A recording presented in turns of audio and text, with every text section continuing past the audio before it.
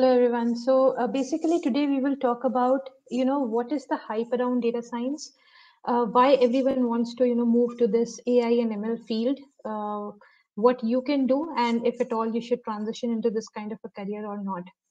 So demystifying a quick, a few jargons in the industry like data analytics, natural language processing, deep learning, data science. There are multiple jargons that people talk about these days, right? So uh, whatever you do with data is data analytics. That's the simple definition of data science and data analytics. Any way in which you can derive meaningful information from the data presented to the stakeholders, be it business intelligence or be it data mining, everything falls into the category of data science. The only thing right now, I think, which has evolved is data science is also, how you can use machine learning and AI into data science as well. So, what is AI? AI is nothing but how you can make the machines talk and think like humans. So that's all about artificial intelligence. A very common example is Alexa. We have Siri. We have Tesla, right? All of them are good examples of how AI can be used in the data science. Now, a lot of people come to me and ask me about how to make a career transition in this field. The first question I ask them, are you really interested in this? Because it's not about getting into this field just because it looks great. I know it's said to be the sexiest job of the 21st century. But it's not about that, right? I think whatever you do, you should be good at it and you should be interested in that. So that is something which is key when it comes to switching careers. So I always recommend people to think whether they're actually interested in data science or not. The second thing which you can do while starting up is probably there are a lot of good courses on online, say Udemy, Coursera by Andrew NG, or you can do a 1 year full-time course. It could be an MS or it could be an MBA in business analytics. Data science is now everywhere. You cannot escape data science. A basic knowledge of data science definitely is required everywhere and for everyone. Okay, so that's pretty much about where you can start. A brief introduction about me. Basically, I have 7 years experience in the analytics domain, machine learning and AI. I am currently a trainer for data science in my current organization, and I have trained almost 3,000 people globally in the past 2 years. I have experience with multiple cutting edge predictive analytics, supervised learning, unsupervised learning, deep learning, natural language processing, and I am also a published author of the book Grey. So all I'm telling you, from this is from at least the 7 years experience that I have in the industry. Today it is probably data science. Tomorrow it would be something else. Tomorrow probably we'll be talking about blockchain or cloud, right? So it could be anything. Technology changes, technology evolves, but why data science right now is important because we are generating huge amount of data. Data science we have been doing from a very long time. We have been generating 2.5 quintillion bytes of data. Okay, but now that has even crossed the quintillion. Probably we are generating that uh, 3 or 4 quintillion of data every day, and every person is generating that much data, right? So the velocity, volume and variety of data is increasing exponentially, and that's why we need something so that they can deal with that large volume of data that is coming in, make sense out of it, and probably drive business decisions. So you would have also heard about statistics and data science together. So what has statistics got to do with all of this? Basically, the backbone of all machine learning and AI is statistics. So if you are really interested in this field, I would suggest start with basic stats. What is hypothesis testing? What is p-value? Why at all do you want to what is inferential statistics? What is descriptive statistics? Descriptive statistics basically becomes the exploratory data analysis in data science, right? And predictive analytics basically is nothing but predictive statistics. So all of this is related with statistics very, very closely. So if you are going to start somewhere, Start with statistics and math. Okay, so as I already mentioned, artificial intelligence is nothing but what we use like self-driving cars, Siri, Cortana, Alexa, where we use machines which are able to, think and act like human beings. And data science is like, I don't know that one. so my Alexa just spoke, okay, so it's smart enough.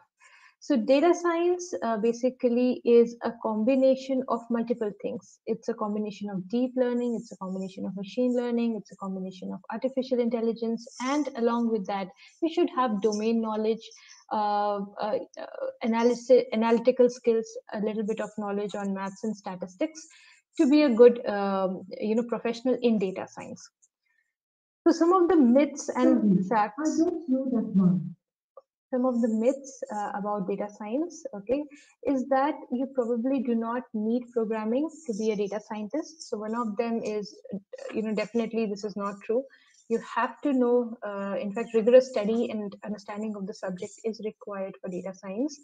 And you need to be a good programmer if you want to do anything with data science, because be it data engineering field or data scientist or data analyst, everything is currently moved to Python or R. Okay, any language that you choose, but you have to be good at coding.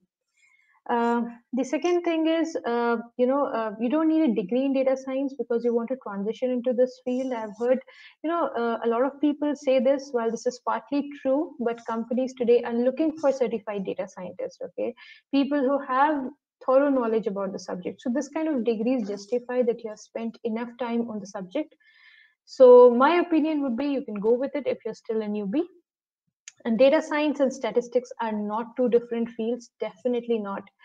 Uh, Everything that we do in data science is closely interrelated and tied up with statistics. So if you are a person who has already worked on statistics or you have studied statistics in your school, probably data science is a very good career for you. Okay, and let's talk about the hype and the reality in data science. So data science is supposed to be the sexiest job of the 21st century, right? Some of which probably is true, some of which is a hype. Today it's data science, tomorrow it would be some other technology. So don't run behind technologies. Do what you love. If you're interested in tech, do that. If you're interested in being in a management kind of a profile, do that. If you want to be a singer, sing. So it's not that just because it's said to be the sexiest job of the 21st century you have to do that. It is definitely one of the most sought after job profiles, but it depends on what is your qualification and what is the level of expertise that you have in that subject. Only then it is sought after, right? Generally, people think that uh, data science is very high paying, while it is true. But current trends suggest that data engineering is also a very good high paying job. You may think in the next 2 3 years, the requirement of data engineers would be a lot more than data scientists, because data scientists cannot do anything unless you have data, right? So these people or data engineers are the one who basically create a data warehouse, get the data from different places, and give it to the data science team or data scientist so that he can derive insights from it, right? So data engineering is a very, very important aspect of the entire data science. Ignoring it and just going to the machine learning or model building is probably not right. Okay. Then coming to what you should know in math. So when we talk about math related to data science, what that could be, it could be basic statistics, definitely. You have to know about algebra and you should know about calculus, right? Concepts like straight lines, solving linear, nonlinear equations, eigenvectors, determinants, concepts of matrices, a little bit about distributions, right? Probability distributions, measure of central tendency, measures of dispersion, measures of variability. These are some things that definitely required when you are starting with and also working on data science. Now, coming to applications of data science, where is it used?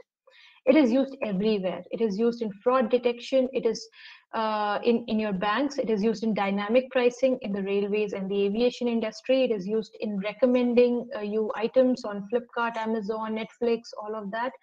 It's used in your inventory planning. It is used in your best route. If you have ordered something online, say food.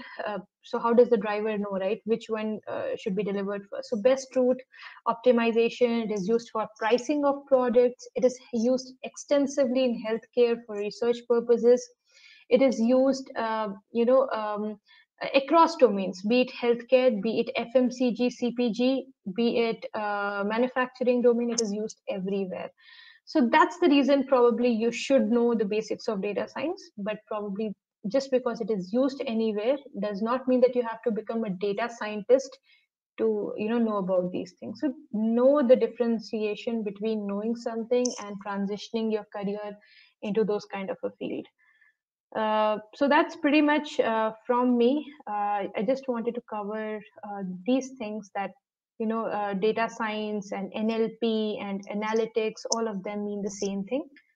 There are higher or advanced versions of data science like deep learning neural network, which basically helps you to which helps the machine model the structure of the human brain, right? So it helps you to understand how machines can actually emulate the behavior of humans. So that's pretty much about it. Those are the jargons. I think I would recommend, or I would suggest, please concentrate on what you like and don't go just by the buzzwords. If you are looking for a change and you are really interested in this field, then this is the best place you can be. So thank you, everyone, for joining. All the best for everyone out there. And you can definitely connect with me on LinkedIn, and see you. Any questions? I'm still here. I think I can see the chat. Any questions for me?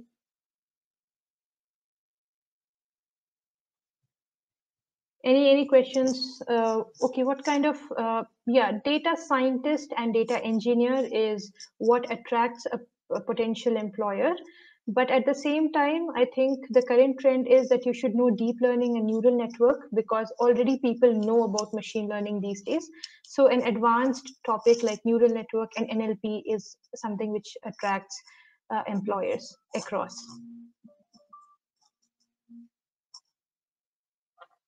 Okay, any other questions with data science? Okay, thank you guys. I'll be signing off, and please connect with me if you want to know more or if you have any questions. Thank you.